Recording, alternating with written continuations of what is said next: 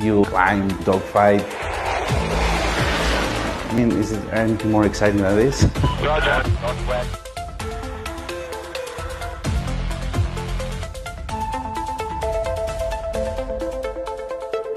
Here we train the participant to plan for a different type of mission and different scenarios. In one day they will plan the mission, they will fly the mission, and they will debrief the mission.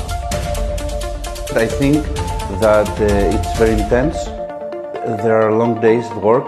We understand how each other thinks, so in that way we can fight together.